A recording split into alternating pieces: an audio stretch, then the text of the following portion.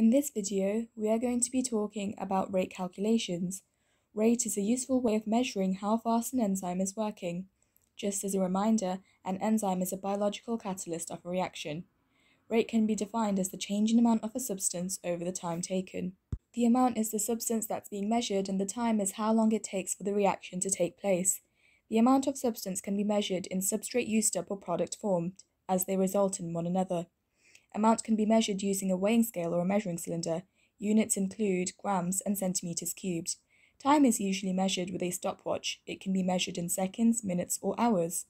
The common units for rate are grams per minute or centimeters cubed per minute.